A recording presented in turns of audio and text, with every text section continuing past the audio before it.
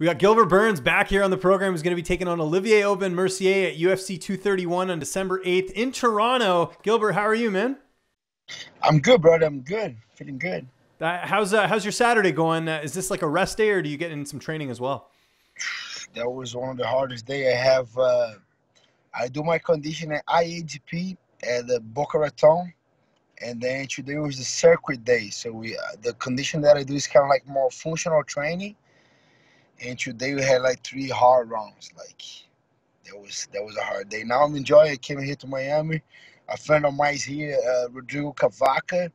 He's a black belt from Zenit from Brazil. He's teaching a seminar at Cyborg. So I came after the seminar just to hang out here. But that was a hard day. Okay. Well, I appreciate you taking the time after a hard day like that. First off, just on the matchup, are you happy to see this fight get rebooked? Because you guys were supposed to fight earlier this year. Yes, I do. I do. I think he's a very good matchup. Uh, I think he's a little bit underrated. I think he's very good everywhere. Like he good stand up, good grappling, good takedowns. He's very strong for the division too. I'm happy that we can make that again, and that just happened. Like I think everything happened for a reason, and we supposed to fight here. I got I got there heavy. I was doing my water load. Don't matter right now. It doesn't matter anymore. But saw a lot of guys coming crazy heavy. I heard about the way the Yoel Romero got in Australia when he fought Luke Rockhold. I heard that he got there like 217, something like that, a couple times. So I never missed weight, but I let it go already. That's it. I'm happy that we're doing the fight again. I'm glad to go. Now he's in his hometown now. Not hometown, he's from Quebec, but it's going to be in Canada. But I'm very excited for that. Let's talk about your last fight quickly. I know things didn't go your way in that one against Dan Hooker, but you always learn more from a loss than a win. What do you take away from that fight? Was it just a simple fact you got caught? How do you look at your performance in that fight? I don't think I don't believe in that. You say, I just get caught. No, you make something happen to you, get caught. And I was very confident for that fight, and I had my strategy to take him down. He's for sure. He's of course he's like his background is all on the kickboxing. But as the right before I get caught, when I connect my overhand right, and I realized, identified that he felt the punch a little bit, and I just throw a quick one. I want to throw it again, but heavy, harder. So, but when I did that, I exposed so much myself because I loaded too much because I want to throw like on my mind was I throw a quick one, like let's see if it's there, boom, and then I touch it, and then he felt a little bit. Say, okay, if I throw the real one, that's it. And then I load the punch a little bit. I open up too much, and I watched the tape like over 100 times, and he just did a quick right hand. To be honest, he didn't push a lot. He didn't put a lot of power, but I did. I throw all my weight. I throw. It's kind of like we played that in Brazil a little bit. I punched his head with my face, to be honest. And I felt that a little bit. It's supposed to be a little bit on the floor recover, but that I just want to go back and fight. I kind of like get a little bit on my ego, but we work a lot on that. We work on get calm, get something happen, just take my time a little bit. And I learned so much, like so much about me, about my emotions going to the fight, a little bit about my ego, like stay with the strategy, listen to the corner, a lot of things. So that was a good learning. I learned it like so much.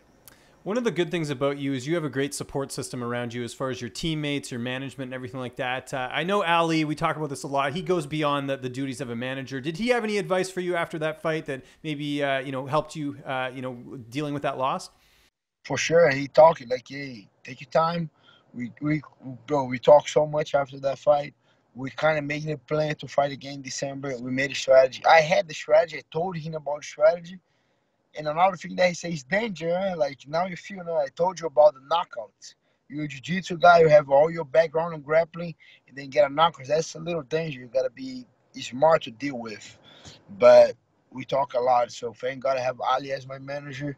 Not just Ali, but I have a lot of good people surround me, like my wife, my kids, my conditioning coach, like that guy that I just trained with at IAGP, man, doing an amazing job. My physical therapist, my mental coach from Brazil, Vicente Luke, Daniel, like Henry Hoof, all the guys from Hard Knocks, Greg, Kami. So I have, thank God, I have like great teams around me, like a lot of good people that I can talk with, that I can be not just about I got caught. No, like we can go deeper than that and really like learn a lot from the mistake. And how are you structuring your camp for this fight? Is it just the same thing as usual, just training at Hard Knocks? And I know you split some time as well between some other gyms as well too. To be honest, it didn't change nothing. For sure, I learned a lot. I did a couple changes, but it was about more mentally, more, kind of more strategy going to the fight. The one thing that I'm doing a lot more now, I'm doing a lot of grappling with Wagner Rocha. That's one of, like, we got great connection, especially on the up and downs. Like on my winning, he was there. When I lost, he was there. So we're getting more deeper relationship with the coach. But besides that, still doing my conditioning at IEDP, still training Harry Hoof, all my training partners at Hard Knocks, and I think that's it. We're still doing the same, but we trying to be every time smarter. Who are some of your main training partners at Hard Knocks? I know there's a lot of different bodies, but who are some of the guys you work with a little bit more than others? Yeah, I like to work a lot with Logan Storley. Logan Storley, man, that guy's good. I love watching him in Bellator. He's a beast. The guy he's a beast. Uh, Adam Borix too from Bellator. I work with McQuays, the Mark Jackson. He's one of like my favorite partners. Sean Soriano, Usman, Rockhold when he's in town. Michael Chandler, Michael Johnson. Bro, a lot of guys. And the thing going to that fight, what makes me more, uh, I think, more aware of the situation because I do a lot of daily notes. I have all my notes from that camp. I did the whole camp to fight him here in Florida. The fight was, I think the fight was canceled on Tuesday night.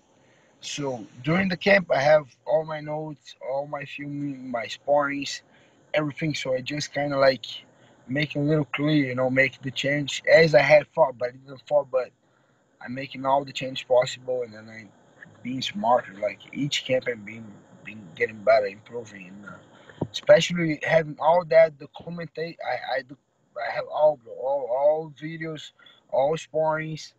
I have all the notes, how I felt that day, how was the training. So I think that having that is an extra thing that helped me a lot too in my preparation. That's great. Yeah, you've documented everything, so you have that as you can refer to it, and it's kind of like you're getting two training camps in some ways, right? Kind of like I have. To be honest, this year I had. That's gonna be my fourth training camp. So, but that fight was canceled, so I had that. I'm going to my third fight of the year, but to be honest, that's my fourth training camp, and I don't stop. I'm doing a lot of grappling in between, so I'm always training. To making my training partner better. They have a fight, so we always push them, and then I push myself when I have the grappling. So trying to improve every time we can. So this fight's on the 8th. It's the beginning of November right now. Does the weight cut process start now, or does that happen a little bit later, closer to the fight? Yeah, to be honest, before I was kind of more relaxed with the weight, and my regular weight's around 185, 180. If I relax a little bit, 190.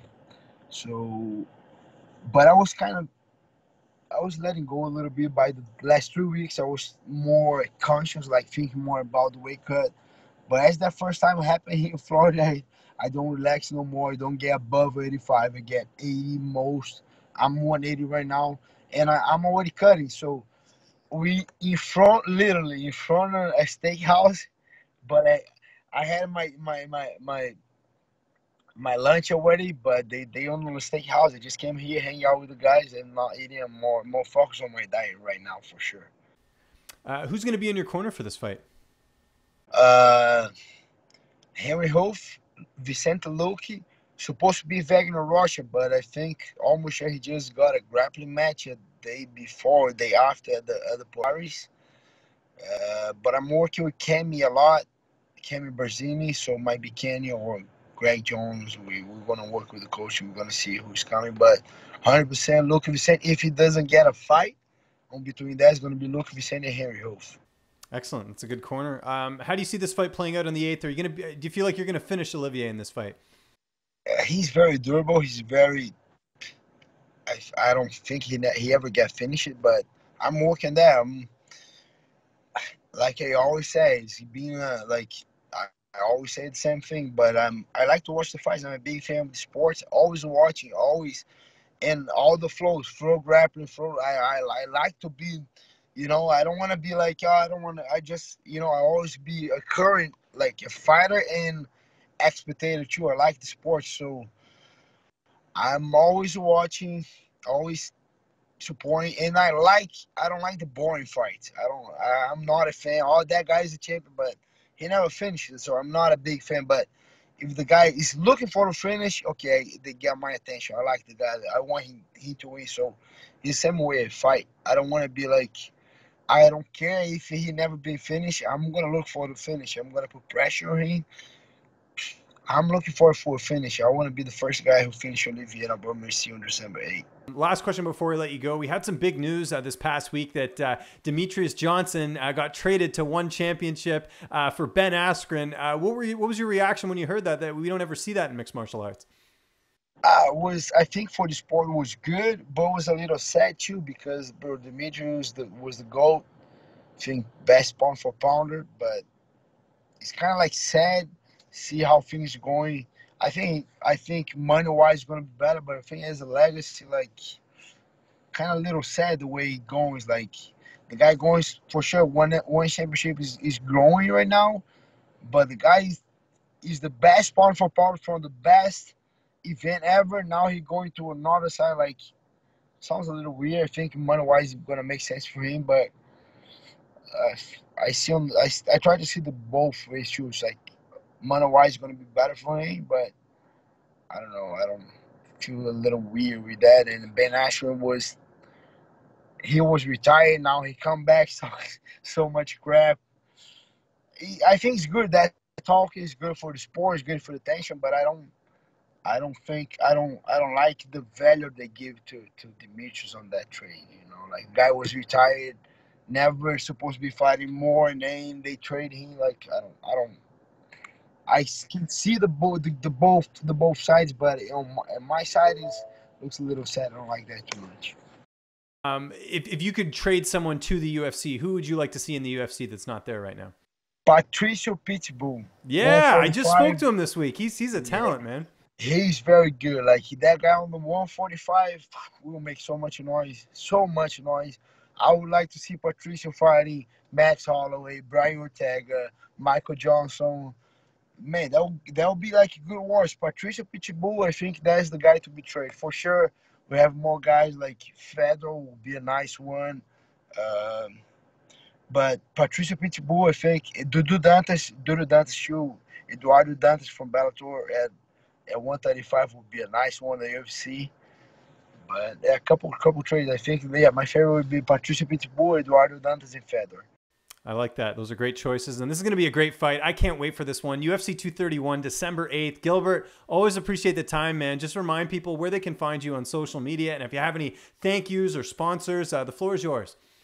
Okay, my pleasure, James. Always an honor to talk with you guys, and just huge shout out to all my teammates, IHP, my conditioning training center, Hard Knocks, Henry Hoof, Greg Jones, Kami, Wagner Rocha, Cyborg, everyone who helped me out, put a lot of time on me. My Vicente Luque, all his team from Brazil, Cerrado MMA. The guy's doing a great job over there. Always when I have a time to go there to Brazil to train with them. And bro, my sponsor too, Tatami Fightwear. If you're looking for a gi, that's the gi, nice gi. And bro, Fierce Fresh Meal, my sponsor here from Miami, my meal plan. My nutritionist guy too, Marcelo Ferro, my physical therapist, Tom Freitas, and bro, every single one who supported me, my manager. Thank you so much. And UFC 231 pay-per-view, don't miss that. Toronto, I'm coming.